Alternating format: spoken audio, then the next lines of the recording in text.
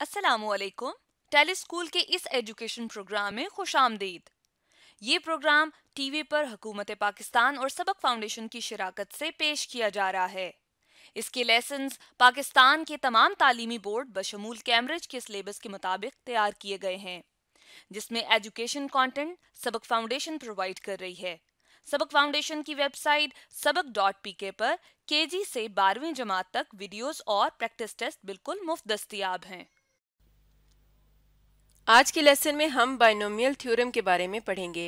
ये topic federal board Punjab और Sindh board की फर्स्ट ईयर में chapter 7 permutation combination and probability से लिया गया है, जबकि केपीके और बलूचिस्तान बोर्ड में ये टॉपिक चैप्टर नंबर 6 में है। इस लेसन के बाद स्टूडेंट्स डिफरेंट बाइनोमियल एक्सपेंशंस कर सकेंगे जिनकी पावर पॉजिटिव, नेगेटिव या फ्रैक्शन में हो। आज के मैथमेटिक्स के लेसन और इससे मुंसलिक वीडियोस को घर बैठे देखने के लिए आप sabaq.pk की वेबसाइट पर जा सकते हैं। यहाँ तमाम बोर्ड्स की 9वीं से 12वीं जमात तक मैथमेटिक्स के सारे टॉपिक्स पर वीडियोस और प्रैक्टिस टेस्ट बिल्कुल मुफ्त मौजूद हैं। इनके ज़रिए आप अपने कॉन्सेप्ट्स को पुख्ता करके इम्तिहानात में शानदार नंबर हासिल कर सकते हैं। वेलकम स्टूडेंट्स, हम बात करेंगे प्रॉब्लम की जो कि है related to some deductions from the binomial expansion. और इसमें क्वेश्चन हमारा कुछ इस तरह से कि the third term of the binomial expansion of ये जो एक्सप्रेशन लिखा हुआ है 1 + 1/8 इसकी होल एक्सपोनेंट n। अब इसमें जो इसकी थर्ड टर्म आएगी वो बताई जा रही है is twice the fourth term. वो उस जो चौथी टर्म आएगी उससे 2 गुना ज्यादा है, मतलब चौथी टर्म जैसी 2 हो तो वो तीसरी टर्म के बराबर आएंगी, ये वो कहना चाह रहे हैं। Calculate the value of n, मतलब वो आखिर n की हम कितनी पावर ले रहे हैं कि जिसमें इतनी पावर लिखने से थर्ड टर्म जो है वो उसकी फोर्थ टर्म का डबल हो जाती है। ये बेसिकली क्वेश्चन में जो है वो इंफॉर्मेशन गिवन है और जो इसकी मदद से हमने n की वैल्यू फाइंड करनी कि एक्सपोनेंट कितनी होगी। तो स्टार्ट करते हैं सोल्यूशन को। ठीक है, सबसे पहले मैं आपसे शेयर करता हूँ जनरल टर्म फार्मूला। ठीक है जी, जनरल टर्म फार्मूला जिसकी मदद से हम जो रिक्वायर्ड टर्म है वो फाइंड कर सकते हैं। ठीक है जी, अब ये बात आप जानते हैं कि हमारे पास जो t फॉर टर्म r+1 है ये किसके इक्वल होता है? ये इक्वल टू होता है जी NCR, ठीक है, और a पावर n-r जबकि b पावर r। ठीक है, अब इसमें ये बात हम जानते हैं कि हमारे पास जो r है वो किसके इक्वल है? n के। ठीक है, और इसमें जो a है वो किसके इक्वल है? 1 के। और इसमें जो b है वो किसके इक्वल है? 1/8 के। और इसमें जो n है वो बेसिकली हम फाइंड करने जा रहे हैं। ठीक है, बल्कि इसमें जो r है, r जो है वो थर्ड टर्म की बात की जा रही है। ठीक है, मैंने n लिख दिया था, सॉरी यहाँ पर। तो चूंकि हम r जो फाइंड करने जा रहे हैं थर्ड टर्म, तो r हम क्या पुट करेंगे? इधर 2 पुट करेंगे तो 2 + 1 3 बनेगा, थर्ड टर्म तब आएगी। ठीक है, तो r को हम इधर 2 पुट करेंगे। ठीक है, और एक केस में हमने 3 भी पुट करना है क्योंकि फोर्थ टर्म के लिए हमें 3 पुट करना होगा। तो r की 2 वैल्यूज, मतलब 2 टर्म्स हमें रिक्वायर है, तो इसलिए मैं r की 2 वैल्यूज लिख रहा हूँ, बल्कि a और b है वो अपनी जगह पर है एज इट इज। ठीक है, तो सबसे पहले तो हम लिखते हैं t 2 + 1। ठीक है, ये किसके इक्वल आएगा? NC2। ठीक है, a जो है वो 1 है, इसकी पावर n-2, और b 1/8 है, इसकी पावर क्या आ जाएगी? इसकी पावर आ जाएगी 2। ठीक है जी, और साथ ही हम लिख लेते हैं अब जो हमारे पास 3 लिखने से आती है, मतलब फोर्थ टर्म 3 + 1, ये किसके इक्वल आएगी जी? NC3। ठीक है, और a जो है उसकी पावर आएगी n-3, और जो b है 1/8 है, इसकी पावर क्या आ जाएगी? 3 आ जाएगी। ठीक है, इसकी पावर 3 आ जाएगी। तो देखें अब हमारे पास जो रिजल्ट आ रहा है वो क्या आ रहा है? ठीक है, यहाँ पर t3 लिखेंगे हम इज इक्वल टू NC2 को आप कैसे ओपन कर सकते हैं? n factorial divided by 2 factorial, और इनका डिफरेंस होता है n और 2 का, वो n-2 आएगा फैक्टोरियल। 1 पावर आप कोई भी ले लें पावर 1 की, ये 1 ही रहता है आंसर। ठीक है, तो यहाँ पे 1 आएगा और 1/8 का स्क्वायर आ जाएगा, ये हमारे पास आंसर आ रहा है। जबकि अगर हम दूसरी साइड पे देखें तो हमारे पास 4 जो है ये किसके इक्वल आ जाएगा, nc3 को आप कैसे ओपन कर सकते हैं, n फैक्टोरियल ओवर 3 फैक्टोरियल और n माइनस 3 फैक्टोरियल, ठीक है। 1 फिर अगेन 1 की पावर आप जो मर्जी ले लें ये 1 ही रहेगी और 1 ओवर 8 की पावर 3। अब जो गिवन कंडीशन है, बाय गिवन कंडीशन ये आप जानते हैं कि जो रिजल्ट गिवन है वो क्या है कि जो थर्ड टर्म है वो फोर्थ टर्म से ट्वाइस है। The third term of the binomial expansion of this is twice the fourth term, ठीक है। इसका मतलब कि मैं यहाँ पर जो फोर्थ टर्म है उसका डबल कर लूं, ठीक है। Bye given condition we have, हम क्या लिख सकते हैं इसमें, हम लिख सकते हैं T3 is equal to twice of T4, ठीक है। अब इसमें इनकी वैल्यू को सब्स्टिट्यूट कर लेते हैं। ये इक्वेशन नंबर 1 है और ये इक्वेशन नंबर 2 है, ठीक है। और इसे हम कह लेते हैं चलें 3। तो यहाँ हम एक स्टेटमेंट लिख देते हैं कि using equations 1 and 2 in equation, short form में मैंने लिखा जी इसे 3 में, ठीक है। तो हमारे पास जो फॉर्म बनेगी कुछ इस तरह से बन जाएगी कि यहाँ पर आएगा n फैक्टोरियल, ठीक है, over 2 factorial n minus 2 factorial और 1 से मल्टीप्लाई होने के बाद वही नंबर आता है और 1/8 की पावर आ जाएगी 2।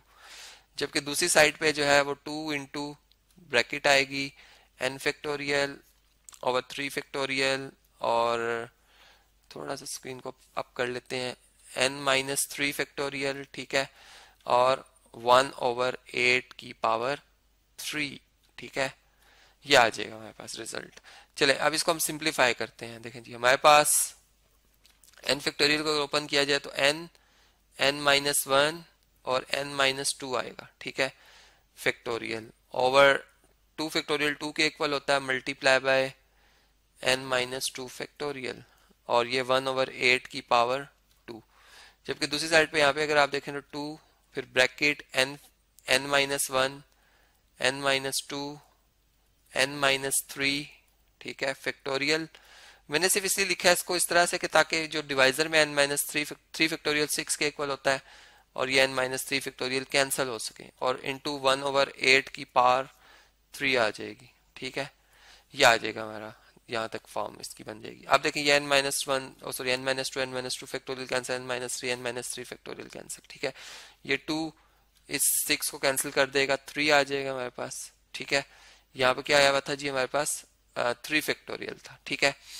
अब इसमें आप अगर इसको मजीद देखें तो यहाँ से जो ये 2 है, ये वाला जो 2 है, ये अगर इस साइड पे शिफ्ट हो जाए, ठीक है।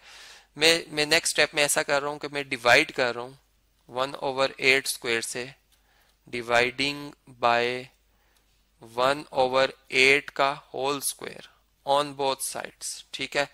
तो इससे क्या होगा जी कि जब मैं इससे मल्टीप्लाई करूंगा, इसी एक्सप्रेशन को अगर हम चले लिख लें, दोबारा से इसको कॉपी कर लेते हैं, इसी को दोबारा लिख लेते हैं और इसमें जो चेंज आएगी, जो कैंसिल हो गए उन्हें मैं रेज कर दूंगा, ठीक है, उन्हें मैं रेज कर देता हूं ताकि हमें पता चल जाए कि ये खत्म हो चुके हैं, ठीक है। जैसे अब ये नहीं रहा, ये जो है आपको नजर आ रहा था पहले, ये अब नहीं है, कैंसिल हो गया, ठीक है। यहाँ पर इसी तरह ये 6 नहीं रहा, ये भी खत्म हो गया, ठीक है, ये भी कैंसिल हो गया, ठीक है। अब हमने क्या किया, हमने ये 2 भी खत्म हो गया, ठीक है।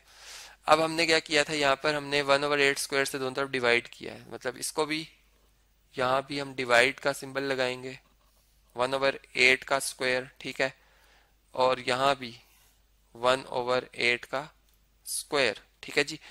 तो ये इससे कैंसिल हो जाएगा, इसकी पावर 3 थी, ये कम होके 1 रह जाएगी, माइनस होके, ठीक है। जबकि यहाँ पे ये एग्जैक्ट कैंसिल हो जाएगा, तो हमारे पास क्या रिजल्ट रह जाएगा, हमारे पास रह जाएगा n माइनस 1/2, ये जो है, ठीक है, ये मल्टीप्लाई हुआ था इससे। और इस साइड पे अगर आप देखें तो n माइनस 1 n माइनस 2 और 1/8 और डिवाइडेड बाय 3 रह जाएगा, ठीक है। अब ये 3 जो है अगर हम इसको दूसरी साइड पे शिफ्ट करें, ठीक है, तो ये यहाँ आके इससे मल्टीप्लाई हो जाएगा और ये 2 इधर आकर यहाँ पे शिफ्ट हो जाएगा, तो क्रॉस मल्टीप्लाई कर लेते हैं अगर हम इन्हें, ठीक है। तो ये इधर शिफ्ट हो जाएगा और ये इधर शिफ्ट हो जाएगा। तो इस आफ्टर क्रॉस मल्टीप्लीकेशन हमारे पास जो आएगी ये 3 इंटू n माइनस 1 और यहाँ पे आ जाएगा 2 into N, N minus 1, N minus 2 और डिवाइडेड बाय 8 आ जाएगा। ठीक है, अब ये कैंसिल हो गया इससे 4 टाइम, और ये 4 इधर आके अगर 3 से मल्टीप्लाई हो जाए इस 3 से तो क्या बन जाएगा, ये 3 ये बन जाएगा, इधर आके मल्टीप्लाई होगा तो 12। ठीक है, तो ये बन जाएगा 12। यहाँ पे अब हम लिख सकते हैं 12 एन, एन माइनस 1, जबकि यहाँ पे क्या आ जाएगा एन, एन माइनस 1 और एन माइनस 2। अब अगर इन दो टर्म्स इस टर्म को उठा कर इधर शिफ्ट किया जाए, ठीक है, तो ये 12 N time N minus 1 minus N into N minus 1 और n माइनस 2, ये किसके इक्वल आ जाएगा, 0 के। अब आप देख सकते हैं कि इसमें जो ये n इंटू एन माइनस 1 और इधर भी n इंटू एन माइनस 1, ये दोनों आप कॉमन लिख सकते हैं। ठीक है, तो आप जब कॉमन लिखेंगे n इंटू एन माइनस 1 तो यहाँ पे हमारे पास 12 रह जाएगा, यहाँ पे minus N minus 2 bracket close equal to 0 आ जाएगा। अब n इक्वल टू 0 हो सकता है, या फिर n माइनस 1 इक्वल टू 0 हो सकता है, या फिर 12 minus N plus 2 equal to 0 हो सकता है, क्योंकि ब्रैकेट ओपन करेंगे तो ये प्लस 2 हो जाएगा। ठीक है, तो यहाँ से ये थोड़ा सा लिखा हुआ था, नेक्स्ट क्वेश्चन आप शेयर करूंगा मैं। तो n 0 नहीं हो सकता, ये नॉट पॉसिबल है। ठीक है, ये नॉट पॉसिबल है। इसी तरह यहाँ से अगर आप देखें तो n इक्वल टू 1 आ जाएगा, ये भी क्या है, नॉट पॉसिबल है। ठीक है, क्यों, क्योंकि हमें थर्ड टर्म बताई गई है और फोर्थ टर्म, और जो एक्सपोनेंट है वो 1 नहीं हो सकती, ये बेसिकली हम एक्सपोनेंट ढूंढ रहे हैं। ठीक है, ये एक्सपोनेंट जो है वो 1 नहीं हो सकती। अब यहाँ से अगर आप देखें तो ये 14 माइनस एन इक्वल टू 0 होता है। ठीक है, 12 और 2 ऐड होके और n इधर शिफ्ट कर लें तो n इक्वल टू आ जाएगा 14, जो कि पॉसिबल है। ठीक है, इसका मतलब कि जो एक्सपोनेंट ली जा रही थी वो कितनी ली जा रही थी, वो 14 ली जा रही थी, और जिसमें कि फिर जब इसमें 15 टर्म आएंगी और उसमें जो थर्ड टर्म होगी वो फोर्थ टर्म का डबल होगी। ठीक है,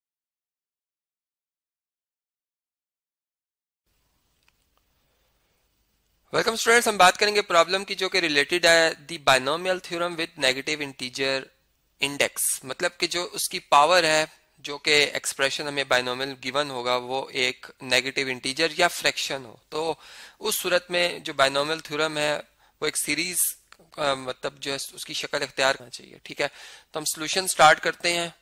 ठीक है जी, सोल्यूशन हम स्टार्ट कर लेते हैं, और इसमें जो है वो हम लिखते हैं जी 1 plus x raise to the x by 2। ठीक है, x बाई 2 और इसकी पावर नेगेटिव थी। सबसे पहले इस पे बाइनोमियल सीरीज अप्लाई करते हैं। ठीक है जी, तो देखें ये बात हमें इस तरह से पता है कि x स्मॉल है, इसका मतलब कि ये x बाई 2 जो है ये लेस देन क्या है जी, ये लेस देन 1 है। ठीक है, ये इंफॉर्मेशन हमारे पास एक तरह से आ गई है, ये इन्होंने गिवन बताई हुई है। तो अब इसमें जब हम बाइनोमियल सीरीज लगाएंगे तो एक तो 1 आएगा, 1 डिवाइडेड बाय 0 फैक्टोरियल 1 के इक्वल होता है, तो 1 आ जाएगा, प्लस n इसमें हमारा नेगेटिव 3 है तो यहाँ पे नेगेटिव 3 आ जाएगा। ठीक है, और x मीन्स के सेकंड टर्म जो कि हमारी क्या है, x बाय 2 है, यहाँ पे ये आ जाएगी। ठीक है, प्लस इसी तरह नेगेटिव 3, फिर नेगेटिव 3 में से 1 सब का डिफरेंस ले लेंगे, माइनस कर देंगे 1 को, डिवाइडेड बाय 2 फैक्टोरियल जो कि 2 के इक्वल है, और x जो हमारा वो x बाय 2 है और इसका आ जाएगा स्क्वायर। ठीक है, प्लस इसी तरह हमारे पास जो है वो क्या आ जाएगा जी, हमारे पास आ जाएगा नेगेटिव 3। ठीक है, नेगेटिव 3 माइनस 1 और नेगेटिव 3 माइनस 2। ठीक है, और होल डिवाइडेड बाय 6, 3 का फैक्टोरियल और x का क्यूब, तो ये x बाय 2 का क्यूब आ जाएगा, प्लस इस तरह से सो ऑन। ठीक है, प्लस सो ऑन।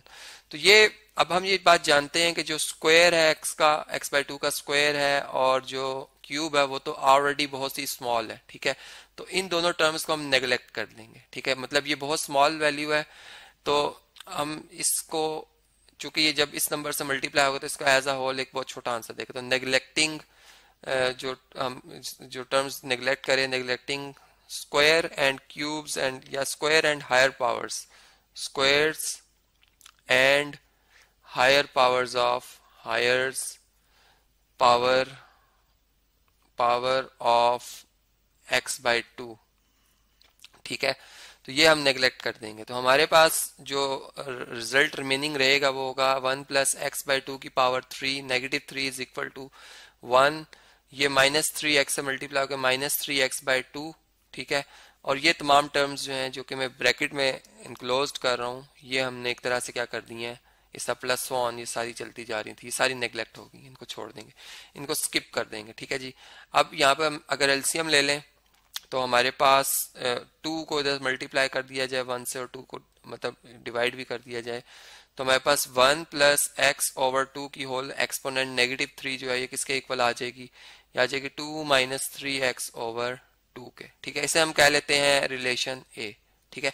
इसी तरह अब हमने स्क्वायर रूट ऑफ 1 + x जो है इसके ऊपर भी बाइनोमियल जो है वो थ्योरम सॉरी सीरीज जो है वो अप्लाई करनी है। तो मैं पहले इस फार्मूला को कॉपी कर लेता हूँ, ठीक है, ताकि ये हमारी हेल्प कर ले यहाँ पर, और फिर 1 + x और इसका अंडर रूट लिख लेता हूँ। याद रहे कि x खुद एक स्मॉल नंबर है, इसलिए उसका स्क्वायर और क्यूब इग्नोर किया जाएगा, ठीक है। तो यहाँ पर हम इस तरह से लिखेंगे। अब कंसीडर कर लेते हैं हम, कंसीडर 1 + x और अंडर रूट का मतलब है इसकी एक्सपोनेंट 1/2 है, ठीक है। मतलब अब इस केस में n हमारा 1/2 है, ये n है हमारा, ठीक है, ये है n। तो ऊपर फार्मूला में पहले 1 आएगा, ठीक है, उसके हिसाब से अगर हम चलें, फिर n की जगह क्या लिखेंगे हम 1/2, ठीक है, x ही है इस केस में, इधर भी x है यहाँ भी x ही है, प्लस इसी तरह n 1/2, ठीक है, फिर 1/2 - 1, ठीक है, और डिवाइडेड बाय 2 फैक्टोरियल और x का स्क्वायर, ठीक है, और प्लस सो ऑन। ये मैं इसलिए अब आगे अगली टर्म नहीं लिख रहा हूं कि ये हम फिर नेग्लेक्ट करेंगे। हम क्या करेंगे इसमें, नाउ नेग्लेक्टिंग टर्म्स, ठीक है, containing square and higher powers of x, ठीक है, हायर पावर ऑफ x। तो हमारे पास भी जो ब्रैकेट वाली टर्म्स है सारी नेग्लेक्ट हो जाएंगी, मैं लिख भी देता हूँ नेग्लेक्ट हो जाएंगी, ठीक है। तो यहाँ पर क्या आ जाएगा 1 + x, इसकी होल एक्सपोनेंट 1/2, ये किसके इक्वल आ जाएगी 1 + ये हाफ ऑफ x, मतलब x/2। इसको अगर इसका एलसीएम ले लें, यहाँ पर हम 2 से मल्टीप्लाई कर लें खुद से, ठीक है, और डिवाइड भी कर लें ताकि एलसीएम हमारा आसानी से आ जाए। तो 1 + x की पावर 1/2 जो है वो इक्वल टू आ जाएगी 2 + x डिवाइडेड बाय 2 के, ठीक है। ये हमारे पास रिलेशन नंबर बी आ गया। अब इन दोनों रिलेशंस को अगर आप यूज कर लें, ये रिलेशन ए और बी, ठीक है, इसको मैं चले कॉपी कर लेता हूं, और ऊपर मैंने जहां पर के पहले ए फाइंड किया है, ठीक है, अब मैं यहां पर इसे पेस्ट कर लेता हूं, ठीक है। देखें ये हमारे पास बी रिलेशन आ गया हुआ है। यहां से मैं ये सारा जो हमारे पास स्टफ है इसको मैं जो है यहाँ से कॉपी कहते हैं डिलीट कर लेते हैं हम इसे, ठीक है, ताकि हमारे पास स्पेस अवेलेबल आ जाए। तो ये आप देख सकते हैं कि बल्कि ये पार्ट भी हमें एक्स्ट्रा हमें नहीं चाहिए। अब देखें इसमें हम जानते हैं कि हमारे पास इक्वेशन ए और बी दोनों में ये रिजल्ट पता है, ठीक है हमें। अब हम जो हमने रिजल्ट प्रूव करना है इसकी लेफ्ट हैंड साइड कंसीडर करते हैं, जो कि है 1 + x/2 की पावर -3, ठीक है, और इसको मल्टीप्लाई करना है 1 + x और इसकी पावर 1/2, ठीक है। अब इनमें ए और बी इक्वेशन यूज करें आप, तो ए इक्वेशन से हमें क्या मिलेगा 2 - 3x/2, ठीक है, जबकि यहां से आपको क्या रिजल्ट मिल रहा है 2 + x डिवाइडेड बाय 2, ठीक है। अब देखें ये हमने इन दोनों को मल्टीप्लाई करना है, ठीक है जी। तो ये हमारे पास 2 × 2 + x आएगा, ठीक है, फिर इसी तरह -3x जो है वो मल्टीप्लाई बाय 2 + x आएगा, और डिवाइडेड बाय 2 से मल्टीप्लाई होकर 4 आ जाएगा, ठीक है। फिर ये 2 × 2 = 4, 2x से मल्टीप्लाई होकर 2x -6x और -3x²। अब इस टर्म को मैं फिर नेग्लेक्ट कर दूंगा, ठीक है, चूंकि ये ग्रेटर है, ठीक है जी। तो यहाँ पर हमारे पास क्या आ जाएगा 4 - 4x/4, और 4 कॉमन ले लें अगर हम, तो ये 1 - x/4 आ जाएगा, जो कि 4 से कैंसिल, और आंसर हमारा 1 - x आ जाएगा, जो कि राइट हैंड साइड है, ठीक है जी। तो याद रहे कि हमने यहाँ पर ये x² वाली टर्म जो है नेग्लेक्ट की थी।